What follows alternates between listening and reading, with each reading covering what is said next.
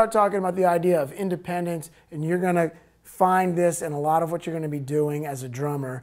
So what this means is that you're going to be doing one thing with one hand while you're trying to do something else with another hand or another foot.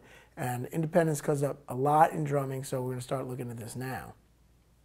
These exercises are just starting off with two voices. So you can think of this as hi-hat and left hand, or hi-hat right foot, or left hand and right foot, or many different combinations. This is just to get you started and introduce the idea of independence. I'm going to play these 6 basic exercises, and I'll play the hi-hat with the right hand. The first 3 I'll play with the left hand on the snare, and then the last 3 I'll play with the foot on the bass drum.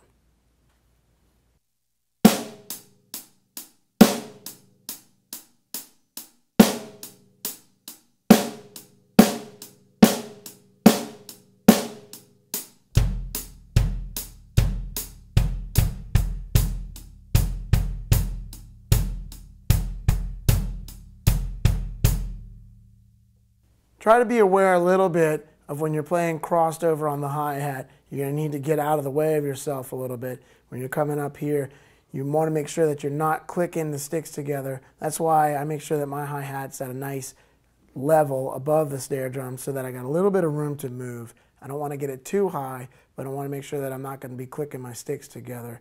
Some guys may want to come and just cock out the elbow a little bit so that you're getting out of the way of yourself.